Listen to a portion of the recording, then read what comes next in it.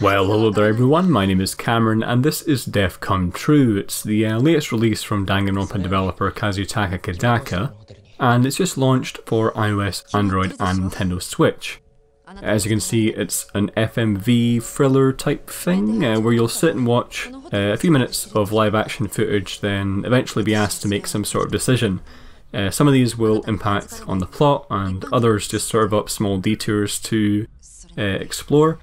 This was one of my more anticipated games of the year, and unfortunately, for a variety of different reasons that I'll get into in a minute or two, it's proved to be one of the more disappointing. That said, it does have a pretty neat premise, I'll give it that. Basically, you're a young guy who wakes up in this weird hotel, then suddenly finds out that he's a serial killer, obviously suffering from some sort of severe amnesia, but he keeps getting these brief flashbacks to really grisly murders that he might or might not have committed at some point. So everyone else in the hotel is pretty certain that he is a murderer, and so you kind of have to contend with them while working out the truth behind your pretty nasty predicament. Yeah, so early on your investigation is kind of brought to a abrupt end by your untimely death. You do end up waking up right back where you started though, with all the memories from your first run or first life, I suppose. So it looks like you're in some sort of time loop where you start back at the beginning of the day after every death. Basically means that the plot is built around exploring the hotel for a bit, bumping into some of the weird cast, being murdered in one of many different ways, then starting over with your knowledge from the first run. And you'll use this knowledge basically to answer the correct questions next time, or pick the correct options on your next run, if that makes sense. I've now finished it a couple of times the whole way through, and I feel like I've seen basically everything that there is to see, which basically means that the decisions don't really have that great an impact on the course of the story. And anytime you're given more than a couple of different choices to make, it really feels like you're being told off for picking the wrong one, so it feels like you're sort of being funneled down the game's correct chosen path, if that makes sense. It can feel pretty restrictive and basic even as far as modern FMV games go, so definitely don't expect anything like Telling Lies or Her Story. This feels probably about 20 years older than both of them. I do think that some people might be able to forgive its flaws, especially if you're a fan of the Danganronpa series. The hotel itself is a pretty interesting environment. Even though you're not actually exploring it, you're just watching what amounts to, I guess, a 2-hour-long film. One area where the game falls down, I think, though, is its cast, strangely, considering Danganronpa has such an eclectic mix of strange characters and they all get their own time to shine. This does too, to an extent, but so much of the screen time goes to the two leads who you're seeing here, so the police officer and the amnesiac serial killer, and they're both fine, but they are not nearly as interesting as the side characters.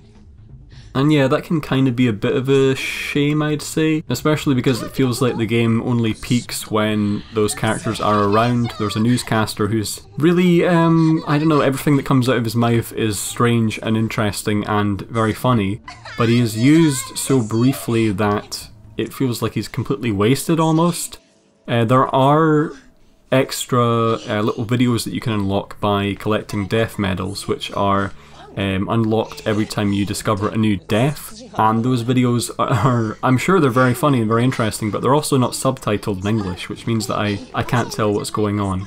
I have watched some of them though, and there are also behind the scenes ones that show the making of the game, and also I'm sure they'd be interesting, but once again they're not subtitled. I'm sure this will be something that is fixed at some point, but for now it is a bit of a shame. So yeah, the plot starts out fairly strong, I would say, at least in terms of its premise.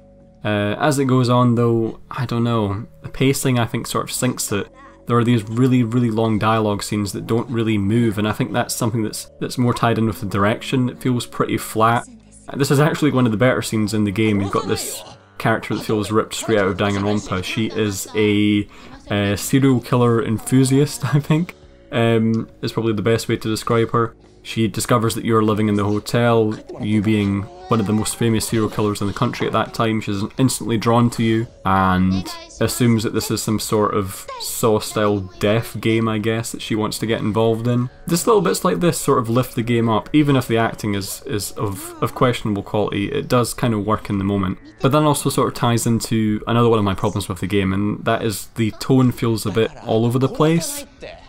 So the various deaths that you'll see along the way are pretty boring, and I wasn't really expecting like Friday the 13th level gore or shocks or anything, but they feel, for the most part, just kind of flat. I know I'm saying flat time and again, but that's probably one of the better ways to describe this game, which sounds awful, but that's just kind of how I feel. Most of the 2 to 2.5 hour runtime is spent with the two leads just chatting sort of awkwardly back and forth. And obviously I won't get into spoilers or anything like that, but suffice to say the twists and turns are not really worth it either. I don't know, when they come they don't feel particularly surprising or novel or interesting. The game in general feels like an experiment that never really nails any of its moving parts. So from the cast to the plot to the direction, one by one they all sort of fall down and leave this game that kind of just feels like a bit of a shrug in the end, and that is a crying shame because the Danganronpa games are super special and interesting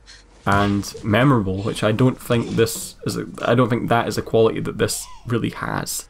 I finished this maybe a week ago, and already there are portions of it that I've had to go back and replay to remind myself of. And yeah, just all told a bit of a downer. Hope you do enjoy it more than I did though. If this has piqued your interest, it is available now on iOS, Android and Nintendo Switch. It is a premium game as well, meaning no ads or iApps or anything like that. Hope you've enjoyed, guys. I've been Cameron, and as always, I will see you in the next one.